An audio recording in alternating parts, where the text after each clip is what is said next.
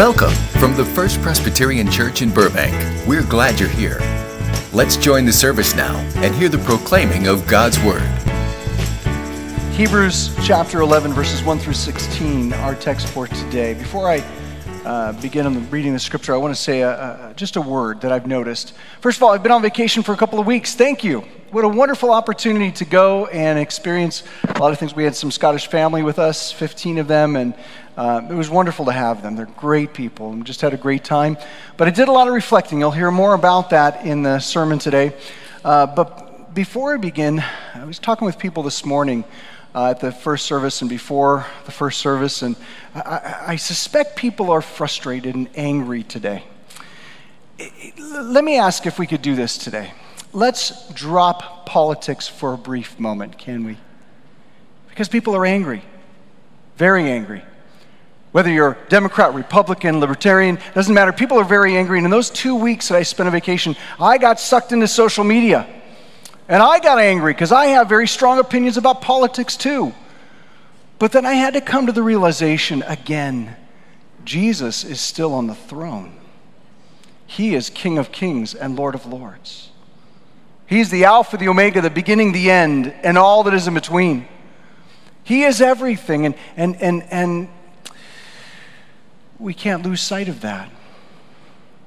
Everything's okay. Can you take a deep breath with me this morning? And let's spend the next moments together leading up to communion, remembering that Jesus is on the throne. And we don't need to be so angry and frustrated. And the world's not going to end by human means. It's going to go on, and Jesus will come again, and he will reign forever and ever as he is reigning right now this morning. And we come before communion.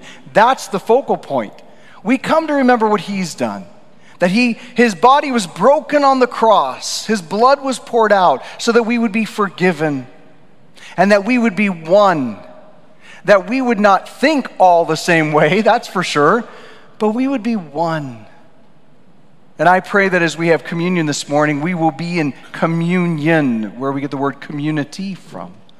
We may have different thoughts about everything. But let's drop the frustrations. And let's remember that the kingdom of God is here now and is coming in all of its fullness. And that's our eternal home. Would you bow with me in prayer? Almighty God, we thank you that you are the Alpha, the Omega, the beginning and the end, that you hold the universe in your hands. We pray that as we come to church today, and just as we've worshiped and singing and in prayer, Lord, that we would come together around the message, your word, as we read the scripture, and around the communion table, and remember that you love us so much, more than we can ever begin to imagine, that we are your children, and that we are to love one another. We are to love this world. Holy Spirit, we ask that you fall on us new and fresh today. Take away all the concerns that we have, not just of the world and the frustrations and the fears, but the ones that hit very close to home in our hearts. The ways in which we wonder how we'll get through another moment or another day. Lord, you know those things. And Jesus, in your sermon, you taught us in the Sermon on the Mount that we could trust in you, that you would take care of the birds of the air, the lilies of the field. How much more value are we? So I pray, Holy Spirit, that you fall upon us and melt away all those things and remind us of the greatness and glory and majesty of our Father who is in heaven. May we worship your Son, Jesus, as we ask that in his name. Amen.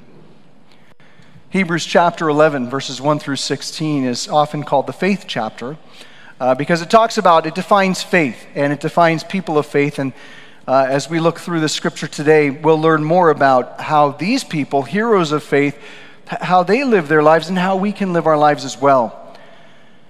Listen to the word of the Lord. Now faith is the assurance of things hoped for, the conviction of things not seen. For by it the people of old received their commendation. By faith we understand that the universe was created by the word of God, so that what is seen was not made out of things that are visible. By faith Abel offered to God a more acceptable sacrifice than Cain, through which he was commended as righteous, God commending him by accepting his gifts. And through his faith, though he died, he still speaks. By faith, Enoch was taken up so that he should not see death, and he was not found, because God had taken him. Now before he was taken, he was commended as having pleased God. And without faith it is impossible to please him, for whoever would draw near to God must believe that he exists, and that he rewards those who seek him. By faith, Noah, being warned by God concerning events as yet unseen, in reverent fear constructed an ark for the saving of his household.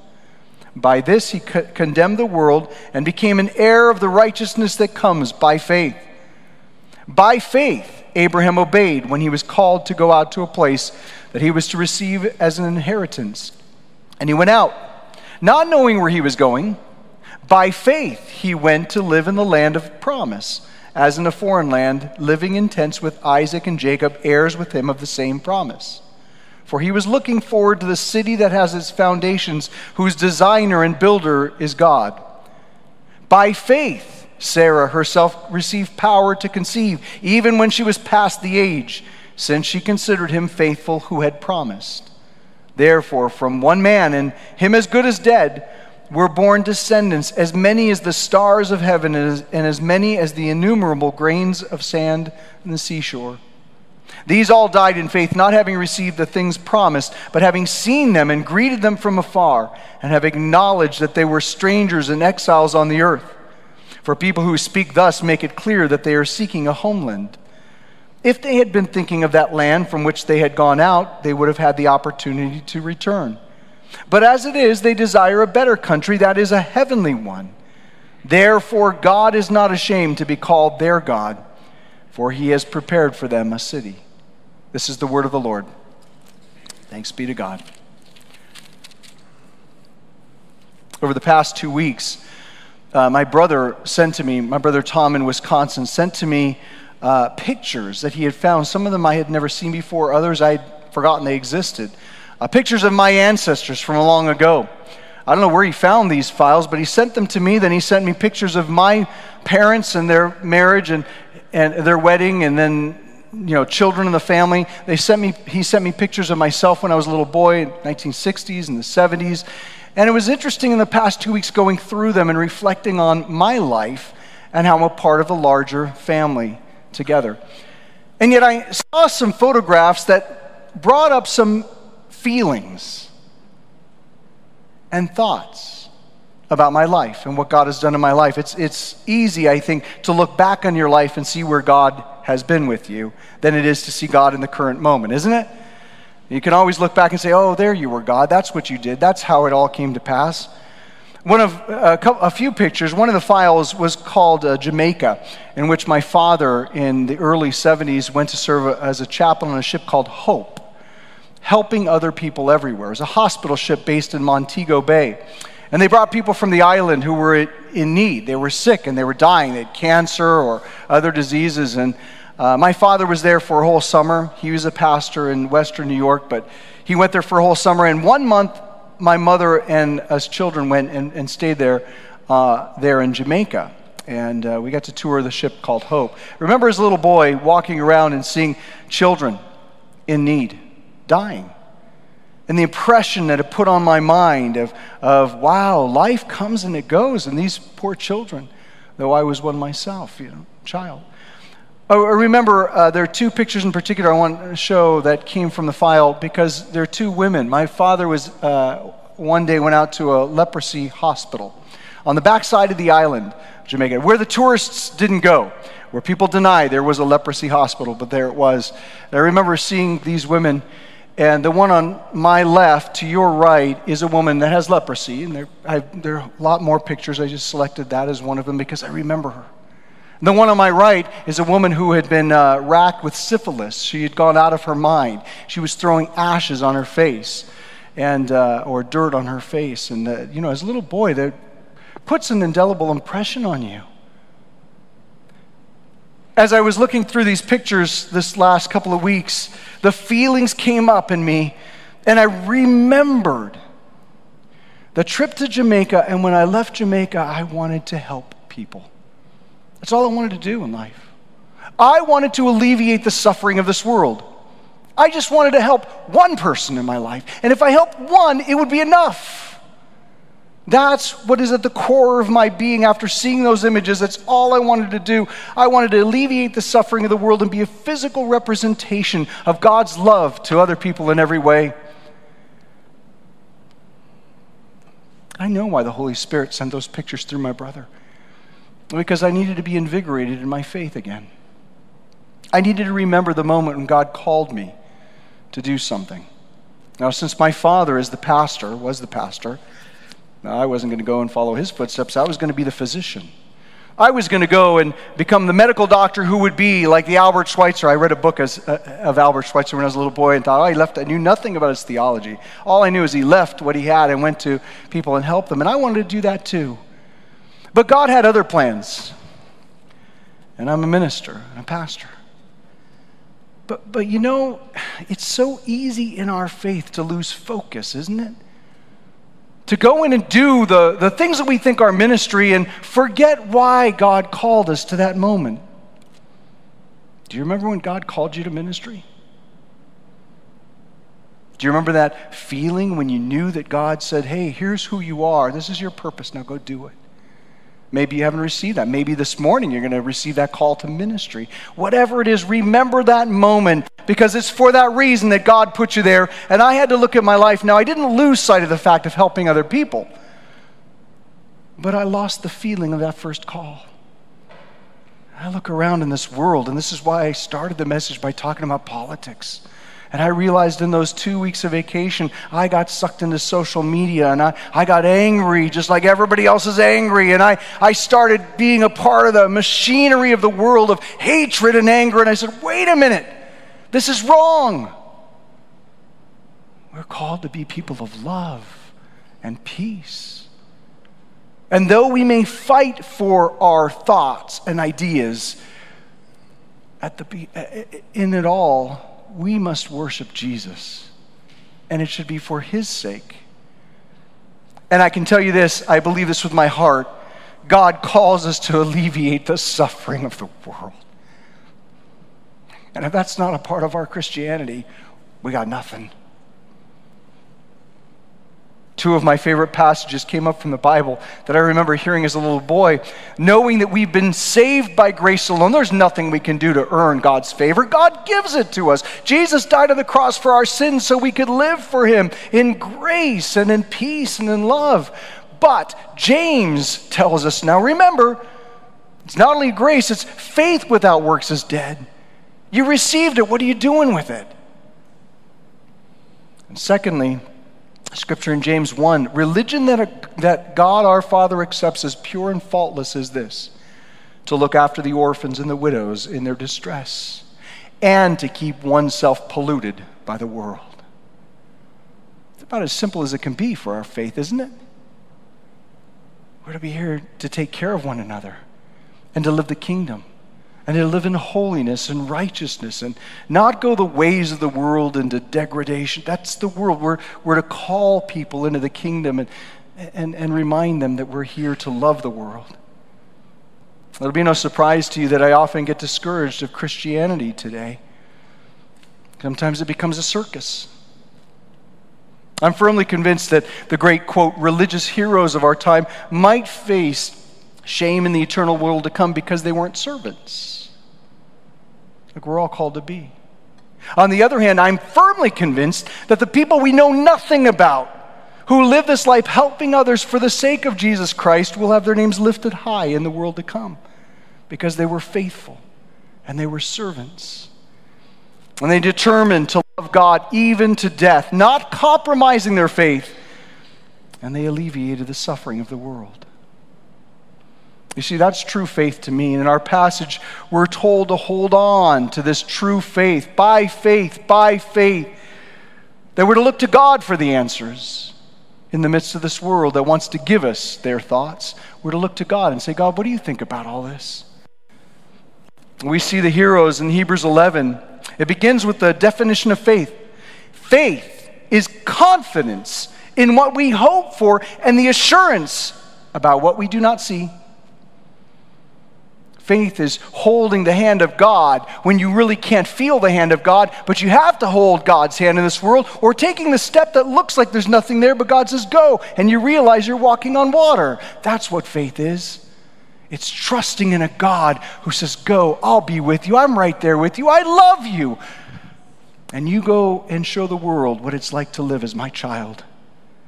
We hear in our passage about several of the heroes. First of all, we hear about Abel, one of the first children of Adam and Eve. He loved God so much that he proved his faith by bringing the best to God. Because that's what faith is. Bringing the best to God. Are you bringing the best to God? Are you giving God the best thoughts? The best actions, the best things? Those are sacrifices, offerings that you give to God to say, God, I trust you. I'm going to live and give you all that I have. Now we learn of Abel that his brother Cain murders him because of jealousy. But we hear that Abel still speaks to us today of faith. That even though he was murdered, his testimony comes out to us to say, you give God the best. You give God the best. That's what faith is all about. And it involves sacrifice. When we say, look, I can't withhold from God, because to do so would be trusting myself. I'll give to God. And as Jesus said, God will take care of you. Allowing that experience, that's what faith is, to say, God, I don't have enough, so I'm giving you anyway. And watching God come through for you, because that's what God does. We hear about Noah, who built an ark in the middle of a dry earth. People mocked his obedience to God's voice, but God said it, and Noah kept doing it. He was a preacher of righteousness in the midst of a wicked and perverse world. His act of building the ark, as some have said, could have taken 20 to 60 years to make. Could you imagine that? Day after day after day after day, people mocked him and ridiculed him, but Noah kept building the ark. Because he would rather be obedient than to be praised. When was the last time people said, why do you keep doing this church stuff? There is no God. Come on. Do you hear those things? You keep building that ark. You keep building and doing the things that God commissioned you to do. That's what faith is all about. I admire Noah's conviction, patience, and desire to please God rather than other people. We learn about Enoch. We don't know much about Enoch. It comes from the book of Genesis. All it says is Enoch was, then he was not. Enoch walked with God and was not, for God took him. That's all we know about him. But by faith he pleased God. By faith he ripped this world apart and said, nope, I'm going where God is. I'm going to take God in my daily life. And before long, that veil that separated God's presence from the world's presence was torn in two as he entered God's presence. God took him by faith. Do we take God wherever we go? Or better yet, do we recognize that God is with us wherever we go? Because we really can't take God anywhere, can we? We hear about Abraham, Isaac, and Jacob, who left all they had to follow the direction of God into new lands. Notice their images, Abraham, Isaac, and Jacob. They lived in tents. That's an image for us to realize they did not put down roots here on this earth. They traveled lightly because they were looking for the city to come that was ahead of them. We see in the scriptures that all those, like Lot, who would put down roots in this earth, ended up losing it all. This world is not our home. We are pilgrims passing through. Travel light and look for the eternal city to come. Jesus told us, I go to prepare a place for you. And if I go, I'm coming again to take you myself, that where I am, there you may be. We're on a trip. By faith, move forward. We hear the scriptures again. Look at verses 13 through 16. All these people were still living by faith when they died. They did not receive the things promised. They only saw them and welcomed them from a distance, admitting that they were foreigners and strangers on earth. People who say such things show that they are looking for the country of their own. Now, if they'd been thinking about the country they had left, they would have the opportunity to return. But instead, they were looking for a better country, a heavenly one. Therefore, notice what it says, God is not ashamed to be called their God, for he has prepared a city for them. That's you and me. God is not ashamed to say, look, my children, they're not sticking out here. They're coming. They're coming to me. I'm coming to them. Abraham and Isaac and Jacob saw their work and faith as acts of obedience to God, and they committed their lives to him. And we're told, as Jesus said, do not put your treasures on earth. Do not store them up here. Store them in the world to come. You're pilgrims journeying through. We learn about Sarah. By faith, Sarah experienced the impossible things of God. Though she was in her 90s, God said she would have a child, and she laughed. I believe she laughed with joy. And God said, okay, Sarah, you laughed. Your child's name is laughter. That's what Isaac means in Hebrew. And every day she would see Isaac as a little baby and just smile. You ever smiled at a baby? Of course you have. How could you not? Well, sometimes, I mean, I'll be honest, as a father, sometimes.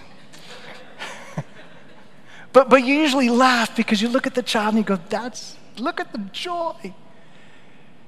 And God wanted her to know, as God wants us to know this morning, that joy is who God is. It's not happiness. Happiness comes and goes. It's fleeting. It's there. It's gone. Joy is permanent. Sarah, I'm calling your child laughter. Now you laugh away on this journey because I'm bringing you joy. By faith, she received the promise of God. By faith, she said, okay, God, I'll receive it. And she did. And there's a great temptation for each one of us to forget that God is the God of miracles, isn't there? Sometimes we are so tempted to look at this world with the eyes of flesh and say, oh, this is all there is, when Jesus kept saying, open your spiritual eyes, open them up. Do you see what God is doing? Do you know that our Father in heaven is the God of the impossible? He's not rational according to the world. God works the way God wants to work. To God, the seas part and people walk through on dry ground. That's normal. In God's reality, the armies of this world are surrounded by angel armies of fire, as we're told. To God, his son would die on the cross, but he would rise again on the third day. Impossible. But that's God's world, and that's God's realm. And God's ways are strange, but I believe God's reality includes miracles because I have seen miracles happen before my eyes. Have you? That's God's reality. And by faith, we will see more.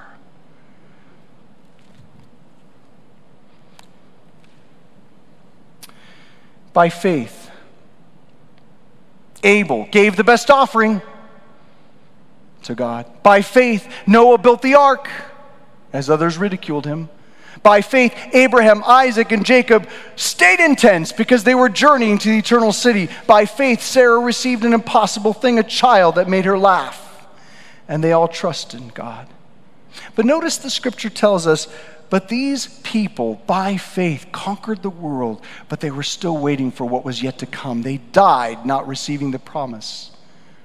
What the author is intending to tell us is this: we can be inspired by them because we are on the other side of the cross. Can you imagine that? We know Jesus. God's word became flesh and dwelt among us. We have seen him, we've touched him, we heard him, we listen to him, we obey him, we see his miracles. We are blessed because Jesus is reality. And if these people in the Old Testament could trust in God, certainly we could be living by faith. Jesus in his ministry time and time again kept asking us, are you living by faith? Are you living by faith? Or are you living by reality? When Jesus saw a storm on the water in Matthew 8, he asked us, why don't you trust in God? Oh, you of little faith, why are you so afraid? When Jesus in Matthew's gospel, the 17th chapter, said, look, if you only had a grain, a kernel, a small mustard seed, you could move mountains. He told us that if we could live by faith, we could say to the mulberry tree, be uprooted and planted in the sea, and it will obey you. At one point in his ministry, at the very end, near the cross, Jesus looked out at his disciples. And imagine Jesus looking at them, and he said these words, when the Son of Man returns, will he find faith on the earth? He left us with that question. In a way, it's a challenge, isn't it? Because Jesus would have us live by faith. And I know you and I know myself that when Jesus comes again, or if I go to meet him, I want him to see that I'm living by faith. God, I trusted you. It didn't look right, but I trusted you. I didn't think you could do that, God, but you did it. Jesus, your love. I knew it by faith, and I gave it out by faith. And Jesus, I saw the suffering of the world, and by faith, I worked to alleviate that suffering. I want to show that Jesus, when he returns, there is faith on the earth. And I'm one of those who has it, and lives it, and does it. Isn't that what you want too? What is faith? Well, it's defined in Hebrews 11, but I want to end the message by saying what John Calvin said, great theologian, Reformed thinker. He defines faith in one of the most beautiful ways I've ever heard. He says this in his Institutes, book number 3. He says, faith is a firm and certain knowledge of God's benevolence toward us, found upon the truth of the freely given promise in Christ, revealed to our minds and sealed upon our hearts through the Holy Spirit. Do you hear what he's saying? Faith is knowing that God is good. God is good to you. God will be good to you. God will be good to this world. If God didn't withhold his only Son, why would God withhold anything from us? And those who live by faith live as though God is good and God loves us. And because God loves us and God has alleviated our pain and our suffering, we go to love the world and alleviate the pain and the suffering of the world too. That's what it means to live by faith. I needed these past 2 weeks, and I want to thank you again for the vacation time, because I needed to see the pictures that made me reflect on my life, to say, God, who am I? I know who I am, but what am I here to do? And God showed me picture after picture after picture. And I could hear God's Spirit say, Ross, remember? Feel it? Remember when I called you into faith and ministry?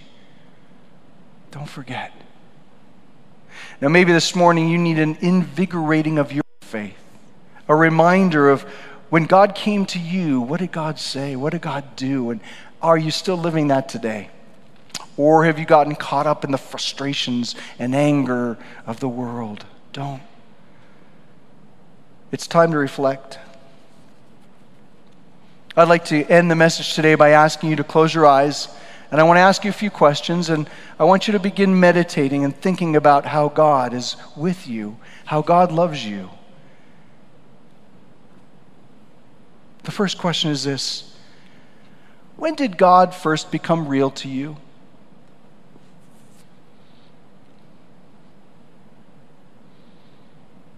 Do you remember? Do you remember the moment or moments when you knew that God was with you, that God loved you, God had a plan for your life?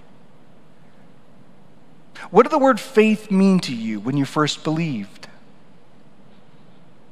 Have you lost that sense of faith?